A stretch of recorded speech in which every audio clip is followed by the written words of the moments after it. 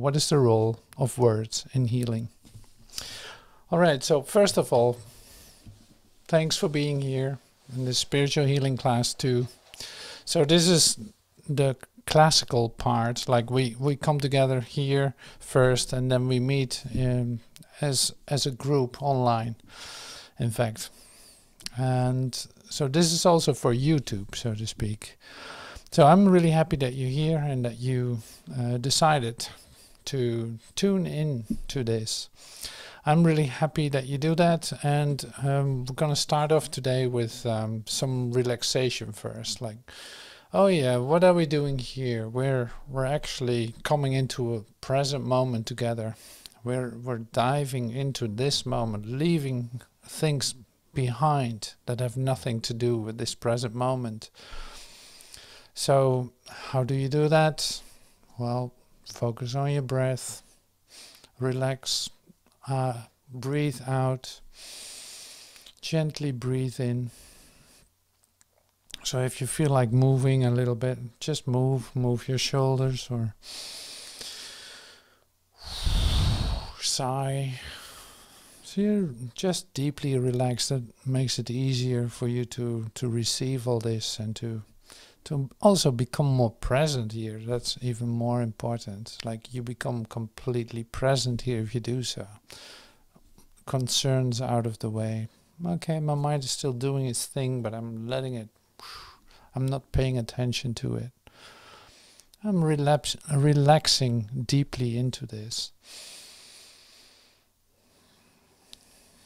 So no worries for tomorrow, no worries for today. All worries going out of the way for now. No engagement in the thoughts and in the things that seems to be circling in your mind.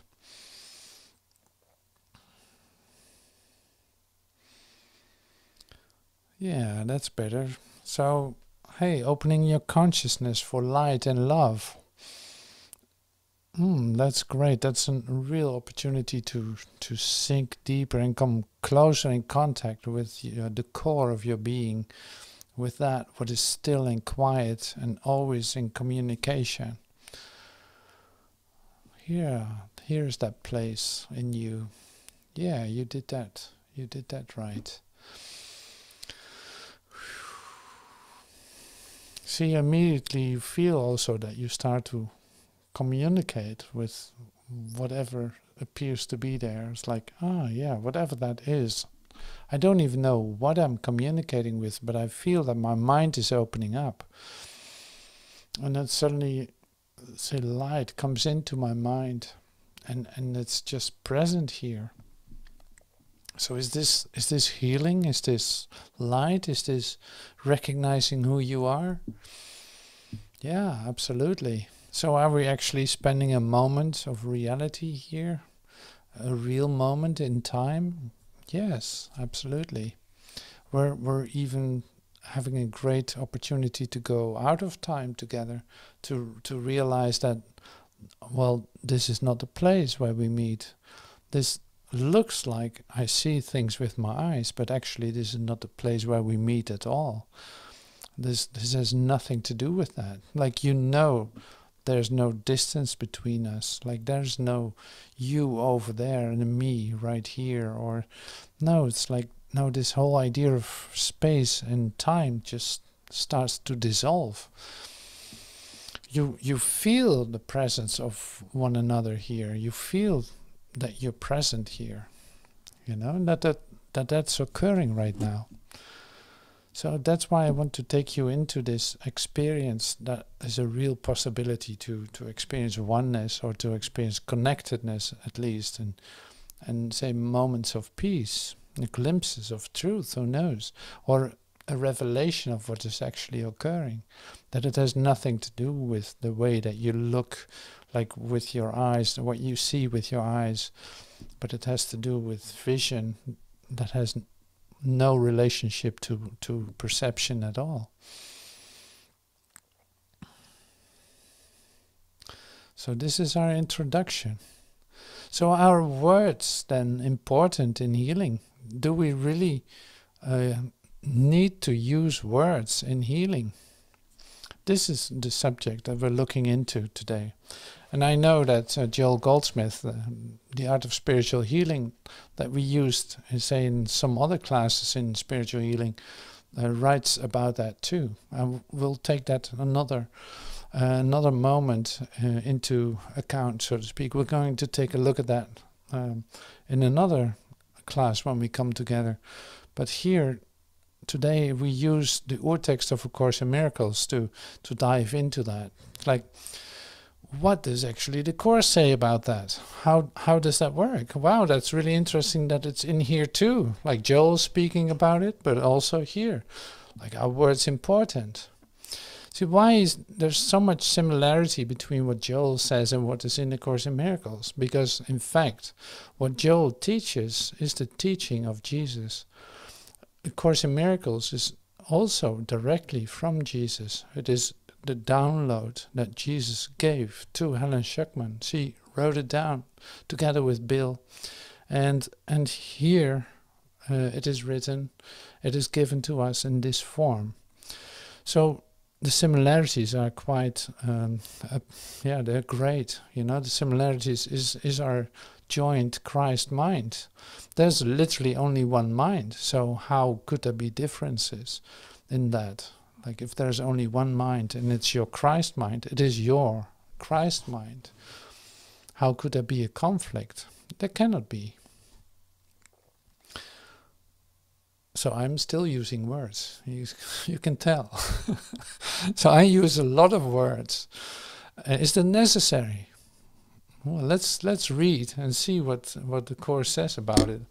I love this chapter. So it's in volume 3, Manual for Teachers, and it is on page 437 of the Urtext of A Course in Miracles, the combined 7-volume edition. What is the role of words in healing? Okay, here we go. Strictly speaking, words play no part at all in healing. The motivating factor is prayer or asking. What you ask for, you receive. So the biblical reference to that is, because, hey, here's another reference. The New Testament.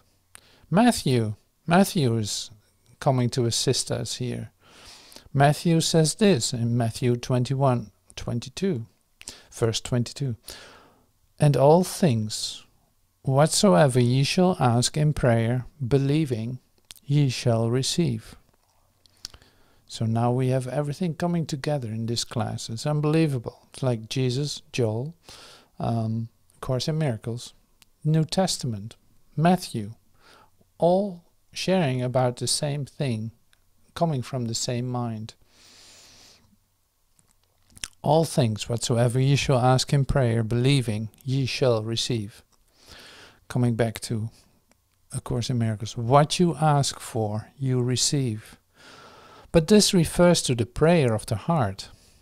All right, so this refers to the prayer of the heart, not the words. Not to the words you use in prayer. It's absolutely redundant, like it's not making any difference. It doesn't really matter what you ask, what words you use.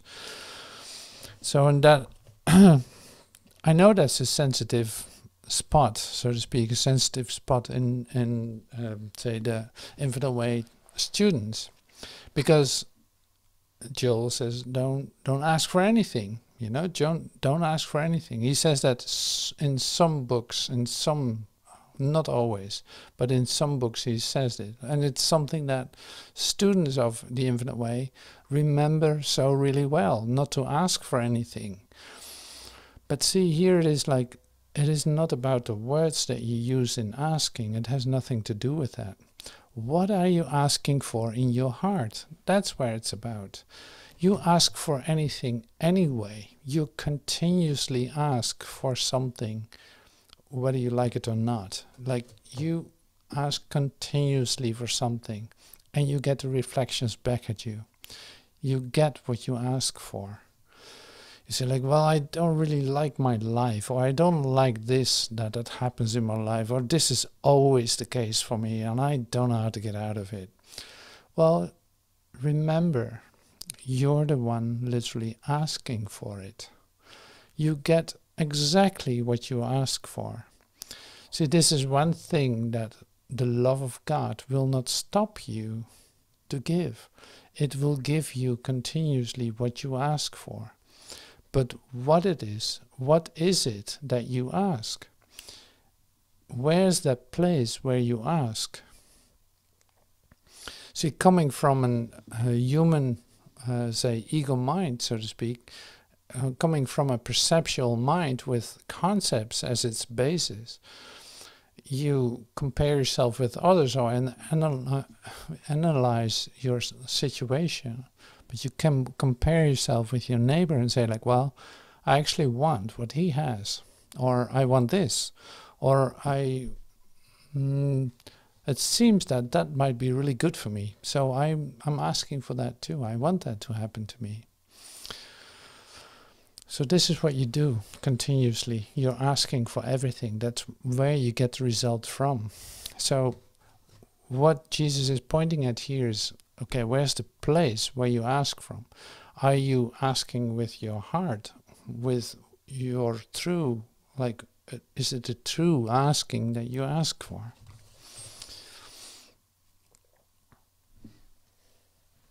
Okay, so we continue. This refers to the prayer of the heart, not of the words you use in praying. Sometimes the words and the prayer are contradictory. Sometimes they agree. It doesn't matter. Okay, so now it doesn't matter what the way that you ask it. God does not understand words, for they were made by the separated minds to keep them in the illusion of separation. Words can be helpful, particularly for the beginner, in helping concentration and facilitating the exclusion or at least the control of extraneous thoughts. Let us not forget, however, that words are but symbols of symbols. So, in other words, they are twice removed from reality. As symbols, words have quite specific references, even when they seem most abstract. The picture which comes to mind is apt to be very concrete. So unless a specific referent doesn't occur to the mind in conjunction with the word has little or no practical meaning and thus cannot help the healing process. Okay, so that's what the ideas are related to words. So they're so far removed from reality that like, yeah, it is not showing up on the radar, so to speak, on the radar of God. It's not showing up on it. It's like, no, that was nothing. But the prayer of the heart does not really ask for concrete things. It always requests some kind of experience, the specific things asked for being the bringers of the desired experience in the judgment of the asker. The words then are symbols for the thing asked for, but the things themselves but stand for the experiences which are hoped for.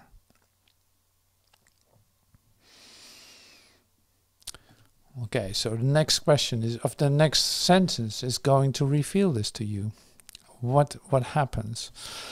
So in A3 it says, the prayer for things of this world will bring experiences of this world. So this is what I just told you. It's like, well, see, continuously, in fact, you're continuously, whole day long, you're praying for something and you get the result of it. So are you praying for worldly things? You get a reflection of worldly things. You literally start to receive the worldly things. Like, oh, I would love to go to this beautiful place and just hang out there a couple of days. Well, you're going to realize that probably, because it's like it is what you want. So suddenly everything seems to work that way, that you can go there and have that experience. So it's really up to you. What kind of experience do you want to flow through your awareness? Not that there's anything wrong with either one of them, like there's nothing wrong with it. No, it is about, is it real or not? Is it just an escape or a little dream that you have? So the prayer for things of this world will bring experiences of this world. If the prayer of the heart asks for this, this will be given. If the prayer of the heart asks for this, this will be given, because this will be received. It is impossible that the prayer of the heart remain unanswered in perception of the one who asks.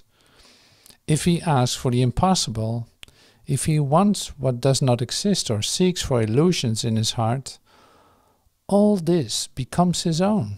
See, it's like it doesn't matter what you ask for in terms of you will reach, you will literally manage to, what you are asking for in your heart, you will realize, you will literally manifest that.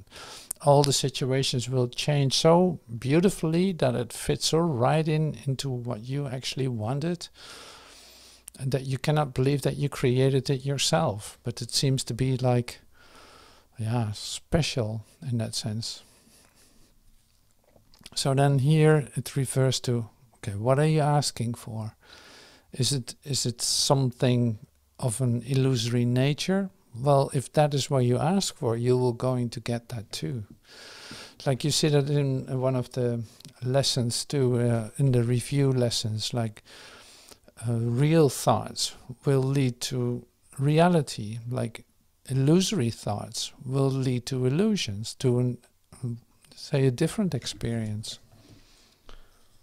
So you want to start to think true thoughts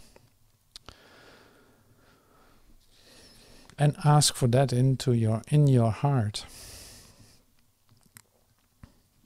So if he wants what does not exist or seeks for illusions in his heart, all this becomes his own. The power of his decision offers it to him as he requests. Herein lie heaven and hell. The sleeping Son of God has but this power left to him. It is enough. His words do not matter. Only the word of God has any meaning, because it symbolizes that which has no human symbols at all. So the Holy Spirit alone understands what this word stands for, word with capital W. And this too is enough. So I'm just going to keep going through this text because it's so great to read this. And also at the end of that we will come back to take another look at this. So is the teacher of God then to avoid the use of words in his teaching? No, indeed. Okay, so I'm allowed to do this. Like, is the teacher of God then to avoid the use of words in his teaching? No. And teaching is healing too. It's like, no, indeed. There are many who must be reached through words, being as yet unable to hear in silence. The teacher of God must, however, learn to use words in a new way. Gradually, he learns how to let his words be chosen for him by ceasing to decide for himself what he will say. This process is merely a special case of the workbook lesson, I will step back and let him lead the way. The teacher of God accepts the words which are offered him and gives as he receives. He does not control the direction of his speaking. He listens and hears and speaks. Yeah, this is amazing. So I stop here right now. It's like, this is amazing because this is what is happening. You know, this is like what I'm demonstrating. This, I wouldn't know what to tell you. I wouldn't know what to share with you. And I don't have to know. So literally by trusting that what is given for me to share, it is flowing through me. I have no conscious control over what I'm saying. I'm trusting that what comes out is what needs to come out. It is literally given to me. I've not even a memory of what I'm saying.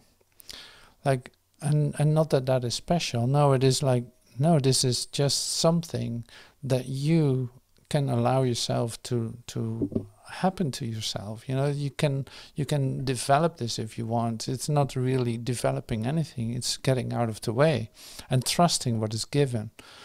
So step by step you realize, oh my God, how that works. It's so beautiful. I can trust this. Yes, I can trust my feeling. Oh my God, I'm speaking. But I would never have done this as in my human memory of myself. I would never start to speak like this. And now actually I'm opening my mouth. And what comes out, whatever that is, it is going to be helpful. It's going to be so well, it is so well coming together. It is so well, say, organized, if you want to see it like that. It's like it's so well organized. It's unbelievable. There's a real plan behind all of this. And it's something that you asked for in your heart. You literally asked for this to come to you. That's why it becomes so transparent. It's unbelievable. You know, it's like, it's happening in this moment. I'm actually sharing about this right now. And you're in the middle of that process and you're receiving that because you asked for it. You have a direct, say, letting this all come falling into place for yourself, seeing this at work right now. You know, we don't need to go anywhere for it, or you don't need to study this in order to receive this. No, it's happening right now. It's happening right now. Does it need words? No.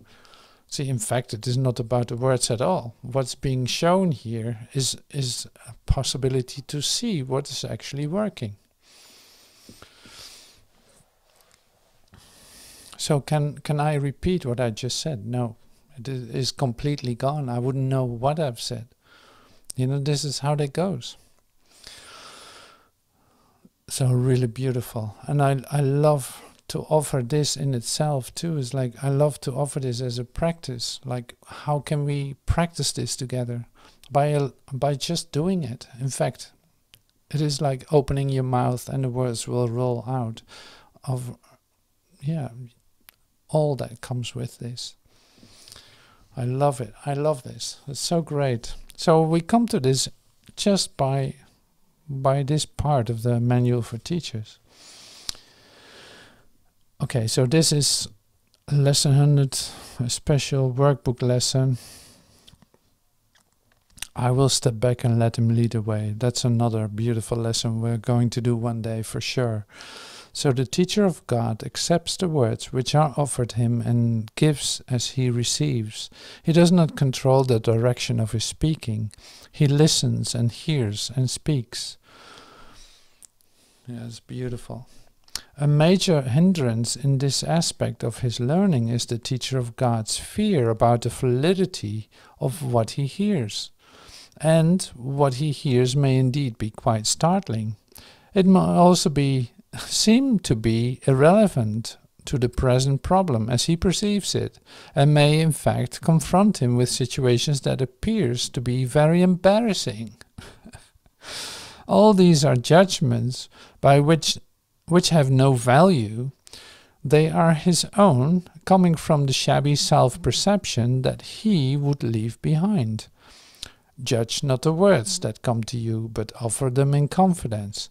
They are far wiser than your own. Well, that's good to know. I totally agree. God's teachers have God's words behind their symbols, and he himself gives the words they use the power of his spirit, raising them from meaningless symbols into the call of heaven itself. See, I wanted to read that. He fears may indeed be quite startling. Yeah, quite startling or embarrassing. So yeah, this embarrassing part in which you're not, say, controlling what you say and what you share can be quite embarrassing. So I have beautiful experiences with that too. And it's like it brings you right here, and it has an incredible impact on others too. So yeah, it is great to use this, and it's beautiful to let this happen. So so is that part of healing? Yeah, absolutely. Because see, the whole tendency of healing, of spiritual healing, is stepping back. You're not doing anything. You don't need to be concerned if you're saying the right thing or not. No, just trust. Learn to trust. Like trust with full confidence. Share what comes out of your mouth, like what flows through. Allow that to come out and share with others. In that, healing can take place. Because many of us need words in order to receive the healing for themselves. Not that the words matter, no, but they help to open ourselves up for the truth of who we are, or to become aware, like, oh yeah, wait a minute, I gotta let go of this idea.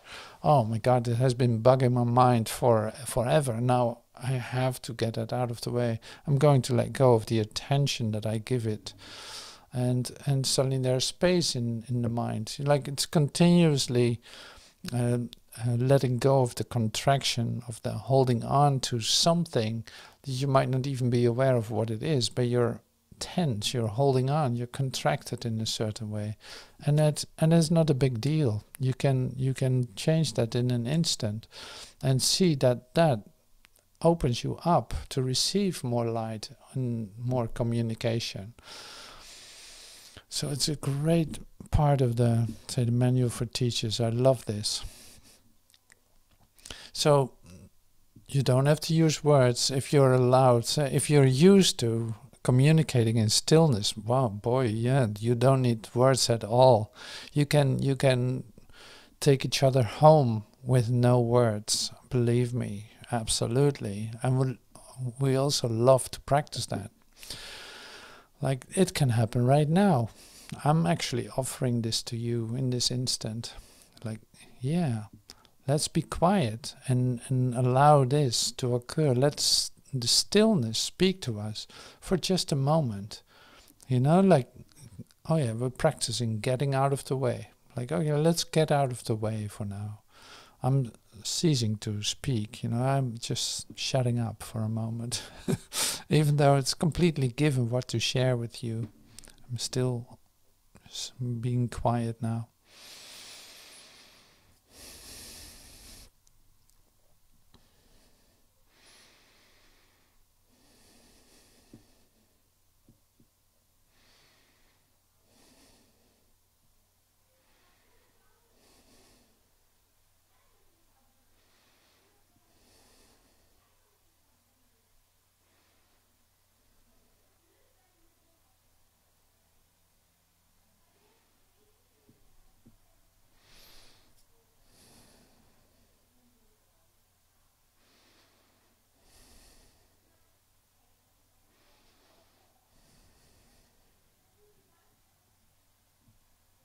Yeah.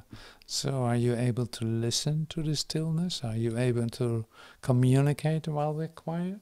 Like, are you feeling the gratitude for what is given in this moment?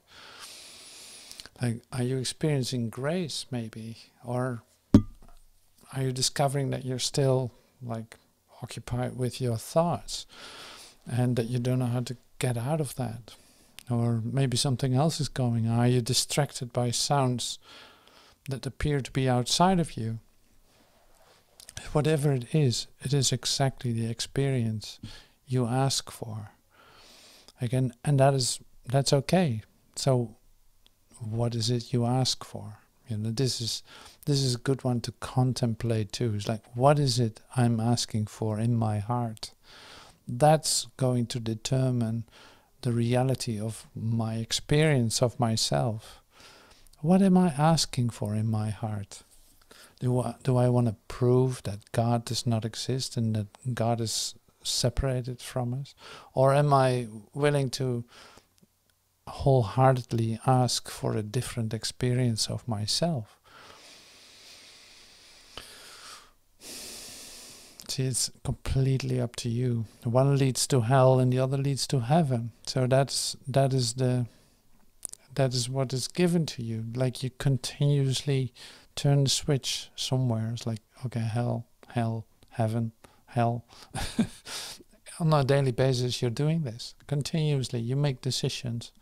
Your mind is the decision maker, as it says in the Course. It's like you continuously make decisions about what you want to experience.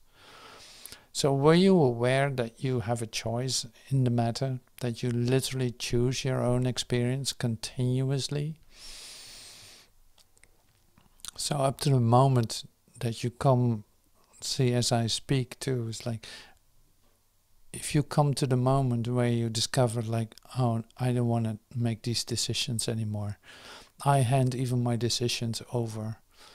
It's like, okay, decide for me. Spirit, decide for me, because, you know, I want what comes through you to me.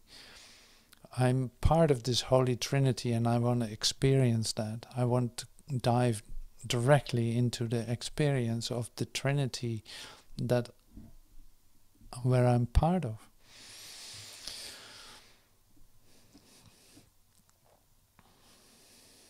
So spiritual healing.